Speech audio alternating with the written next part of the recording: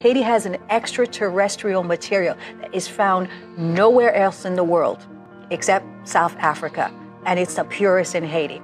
65 million years ago, an asteroid landed in this space.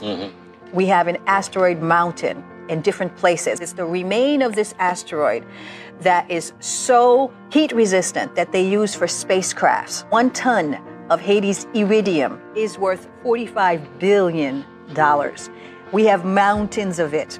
So what the UN occupation is that they put soldiers and private military contractors in UN uniforms. They're everywhere in Haiti, digging out the mountains. Since 1986, with the fall of Duvalier, the US military has been taking out Haiti's iridium. They say we have 20 billion worth of gold, 8 billion worth of copper, 120 billion worth of oil, and this iridium, we have mountains of it.